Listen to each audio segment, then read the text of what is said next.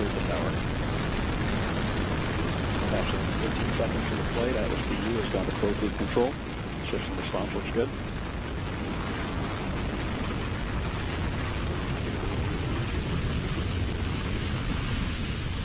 And coming up on 30 seconds into flight, vehicle is a half mile in altitude, 2 miles downrange, traveling at 160 miles per hour.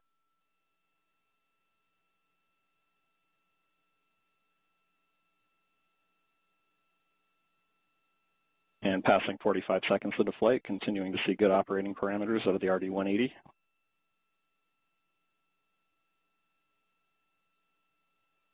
And coming up on a minute into flight, the vehicle is ending its roll maneuver, and vehicle body rates are looking good.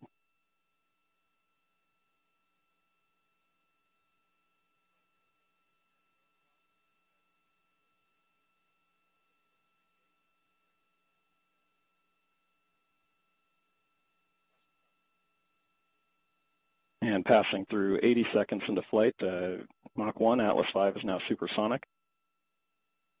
And vehicle is now passing through max Q, maximum dynamic pressure.